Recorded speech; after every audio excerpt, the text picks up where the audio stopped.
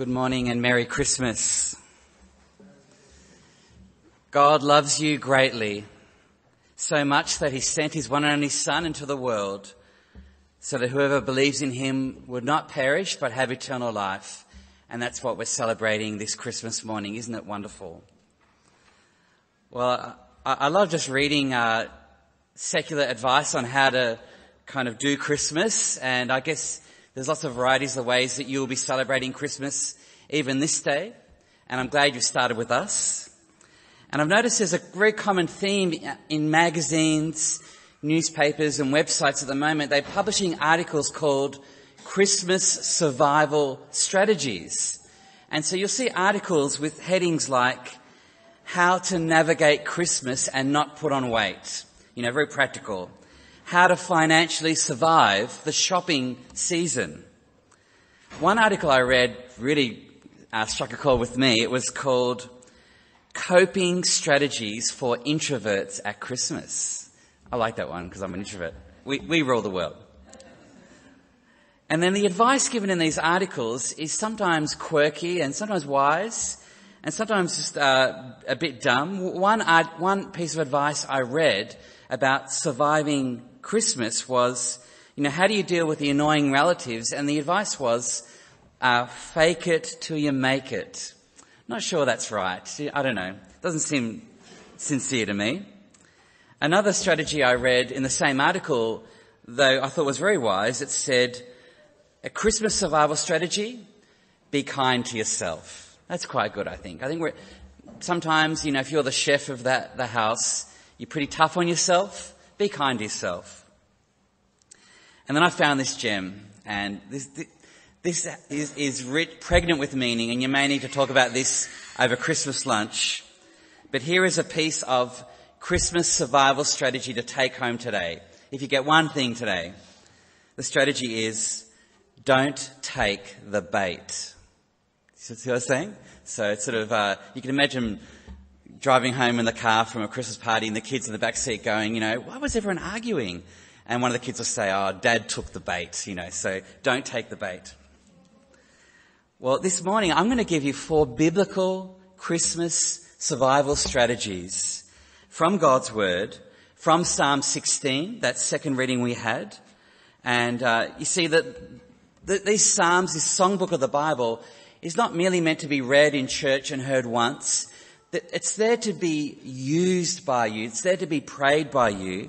And there's some real wisdom here from the zeal of King David, who ruled God's people 1,000 years before the first Christmas. And embedded in this psalm is actually a prophecy about what Jesus would achieve. And so that's great as well. But here are my 4 tips from the Bible about how to survive Christmas. The first is, adore the gift giver. Adore the gift giver. So King David says in verse 2, I said to the Lord, you are my Lord. Apart from you, I have no good thing. So he was able to look past gifts and see the giver and worship and adore the giver. That's what we want to do at Christmas, and you're here, you're doing it, it's begun, so that's great. We want to tell God that he is the author and giver of life.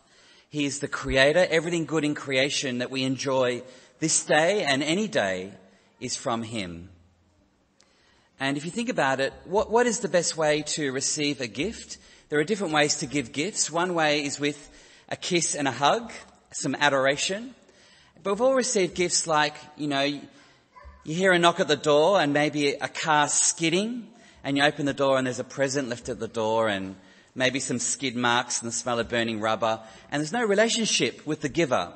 We don't want that with God. We want to adore the gift giver. A writer from the last century, kind of a provocateur, a Christian provocateur by the name of G.K. Chesterton wrote, the worst moment for an atheist is when he is really thankful and has no one to thank. And so we want to adore the gift giver. We want to adore and thank God this day. Apart from you, I have no good thing, says King David. And it's really good, I think, to connect with other people who love and adore God as well. And so King David says, as for the saints in the land, they are the glorious ones in whom is all my delight. Our adoration of God is multiplied by gathering.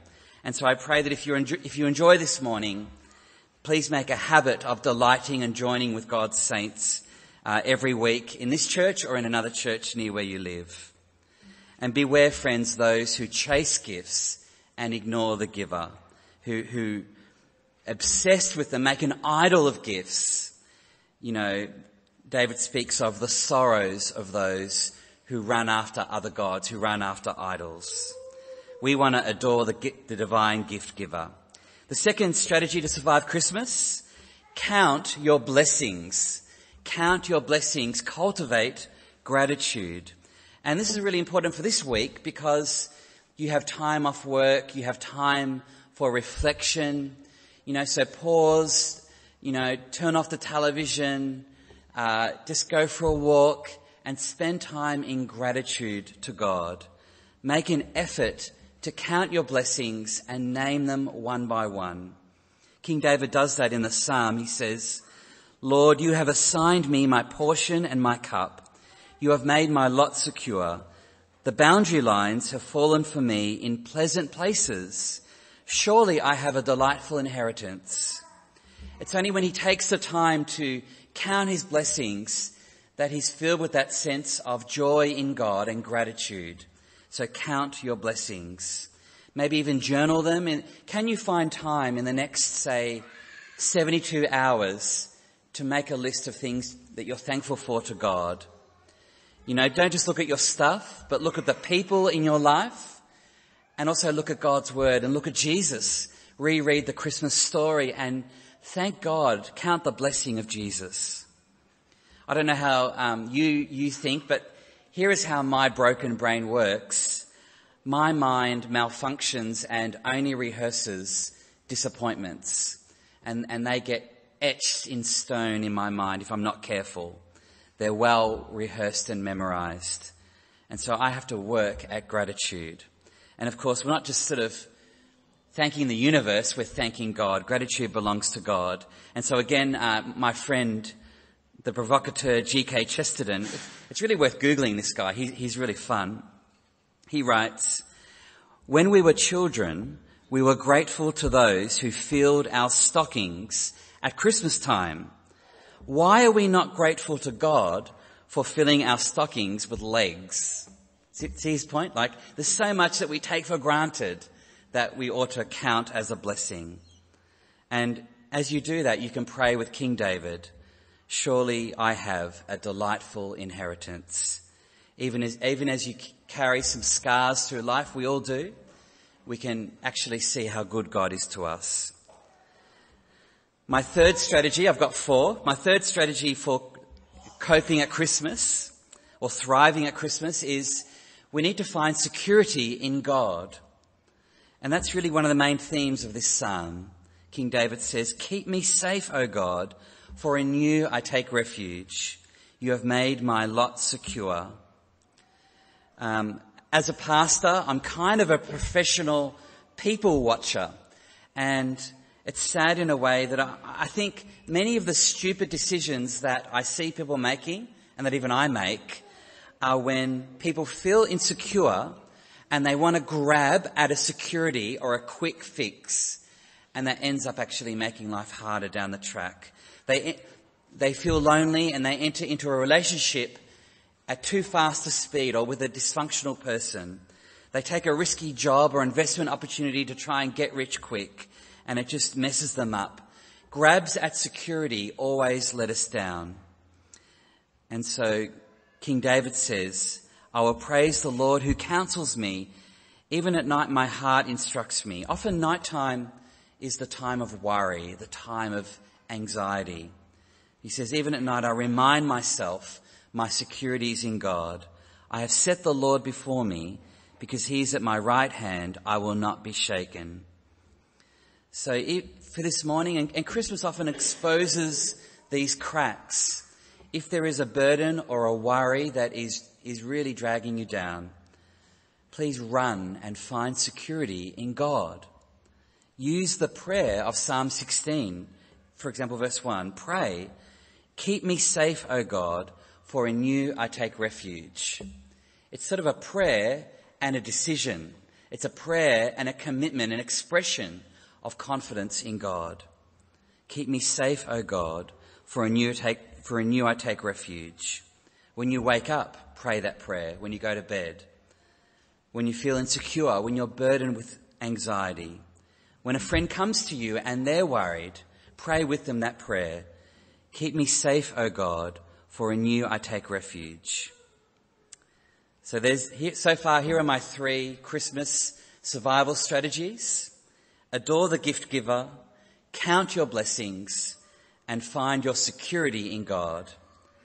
And lastly, my strategy is from the Psalm, and King David's strategy is, put your hope in the one who can conquer the grave. This Christmas child, this innocent, sort of fragile, vulnerable baby in a manger, is actually in the story of the Bible going to defeat death. Going to defeat death. It's an amazingly powerful person, God incarnate. And so King David gives this embedded prophecy in Psalm 16 about what the Messiah will do. He says, verse 9, my heart is glad, my tongue rejoices, my body will rest secure, because you will not abandon me to the grave, nor will you let your Holy One see decay. The Holy One is Jesus. David says, you have made known to me the path of life. You will fill me with joy in your presence, with eternal pleasures at your right hand.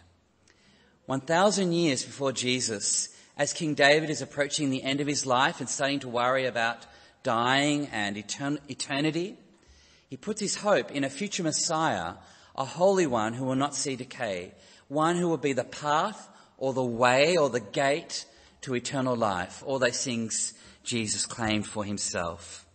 And so here is really the ultimate source of joy and hope at Christmas, that God sent his Son into the world that we wouldn't perish but have eternal life. And really, I think maybe the hardest part of Christmas isn't the risk of overeating or overspending or difficult relatives. The hardest part of Christmas for many of us is actually the people who aren't with us anymore, the people who have gone to the grave. And really personally, one of the bittersweet aspects for me as a pastor is often at Christmas, I've had tons of services this week and all over December, and I'm reconnecting with a lot of people for whom I've taken funerals. And it's bittersweet because they're people I love and I love to see how they're going. But I realise that this is maybe their first Christmas without a lost loved one. And the last time I saw these people was at the graveside. And I know for many people, Christmas time is a time when you do go and visit the graveside and have a special time of remembrance of lost loved ones. And even our church memorial garden is busy this week. So keep this in mind though, friends. With Jesus, the grave is not the end of the story, because God promised through King David, who prophesied, God's Holy One, Jesus, will not see decay. On the 3rd day, he rose from the dead. Death could not hold him down. And so Jesus, this Christmas child, is our hope. He is the path to eternal life, the way to the presence of God forever and ever. He's the gate and the gatekeeper to the eternal pleasures at the right hand of God in heaven. The baby who slept in the manger is the man who bore our trespasses on the cross, and he's the King of Kings who's conquered the grave. And so if we die with faith in Christ, our bodies rest secure because Jesus' body did not see decay, and one day he'll bring eternal life to all who love him. So here are these 4 Christmas strategies, friends, all from Psalm 16, the 4th one being the critical one. But please, this Christmas, would you adore the gift giver? Adore the gift giver. This Christmas, would you count your blessings? Name them one by one to God. Will you find security in God? Will you call out to him and decide to have your security and refuge in him. And this Christmas, put your hope in Jesus, the grave conqueror. Let us pray. Heavenly Father, bless our Christmases this day and this week. Bless our coming year. Help Jesus to transform us and change us. And thank you for this time, special time we have now to celebrate and worship you, God, the gift giver. Amen.